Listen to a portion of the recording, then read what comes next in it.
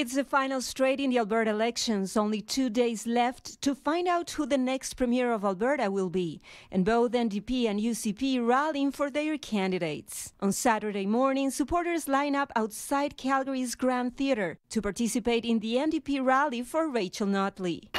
She serves with integrity and has devoted so much of her life to delivering for Albertans.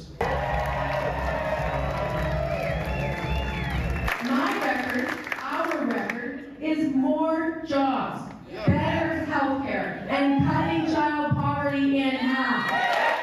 NDP organizers saying the crowd reached about 1,200 people, with many of them not being able to get in. Meanwhile, UCP candidates making an announcement in Calgary West to restate their commitment to mental health and addiction programs as one of the main priorities of the UCP government. United Conservatives will ensure that Alberta's children and youth have access to the care that they need to heal, grow, and thrive. While recalling the UCP rally in Sutina that happened on Thursday with Daniel Smith. I had over, around 2,000 people that showed up at that rally, and let me be clear. I mean, these were everyday citizens of Calgary. The next 48 hours are crucial. Nothing is certain yet. Albertans will have to wait to Monday the 23rd until the results of the general election become official.